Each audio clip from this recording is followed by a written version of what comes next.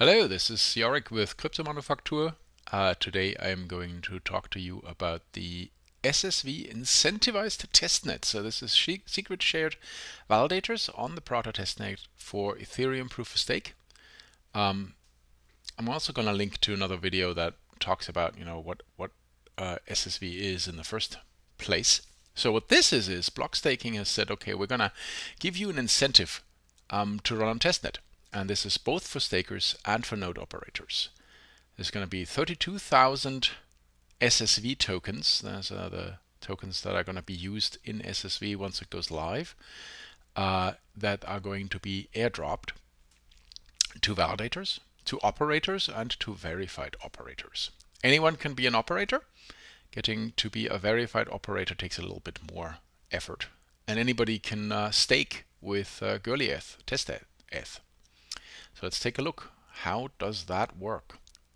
So here's your incentivized testnet, 32,000 SSV. It'll run from October 1st, 2021, I think that's right, roughly there, to the end of the year.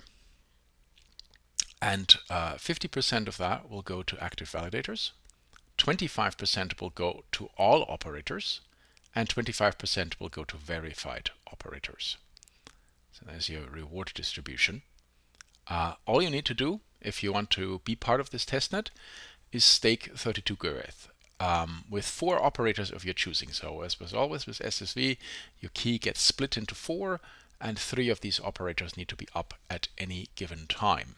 So as long as you have a 90% attestation rate or above, this is deliberately a little low because we're on Prater testnet and Prater testnet gets a little woolly. You are eligible for airdrops. So you need to choose the right combo of operators so that you get great validator performance. The Explorer, which I'm going to go into in just a second here, will have performance metrics for operators. It does not have that currently, but it will. Fingers crossed by the time this goes live, that is live as well. And this part here, stakers will be compensated for operator diversification. So if you choose operators that have fewer validators under their wing, as it were, you will get more SSV dropped to you. So you got to kind of balance that, right? Am I choosing someone who has very few? Great. Are they also performing well? And view operator stats in the SSV Network Explorer to come. As of today, the 31st of August, all you can see is how many validators somebody has. For operators, if you want to give this a run, there are instructions. You can run this on like a cloud instance or something. You're supposed to be up 24/7. You're going to run an SSV node which backends to a consensus client like a Lighthouse or a Teku, and to an execution client like a Geth on Prater and Girly. And again, your attestation rate needs to be above 90% for the entire week. And then verified operators get a special reward. Currently, the verified operators are screened by Blox. They'll stop that in mid-September, and then the screening process will be handed over to the DAO. Interesting point about that. The DAO is made up of everyone who holds SSV token. So if you participate in this incentivized testnet and you get some SSV airdrop to you, you're part of the DAO.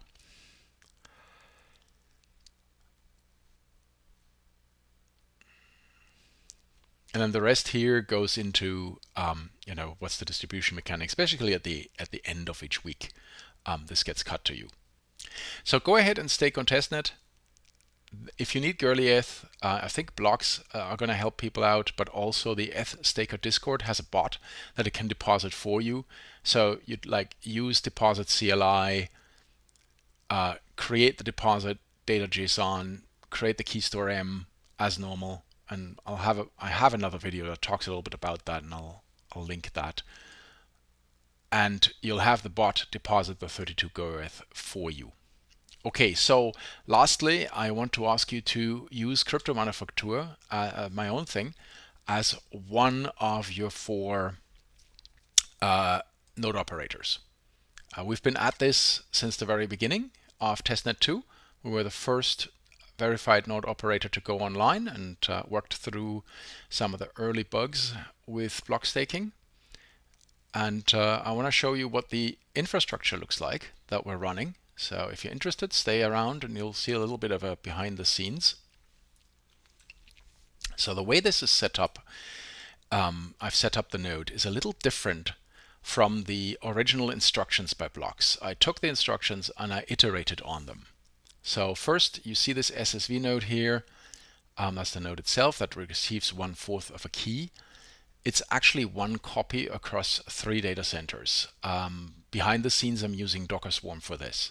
So it's set to run only 1 copy. Obviously, I don't want to try and have this 3 times.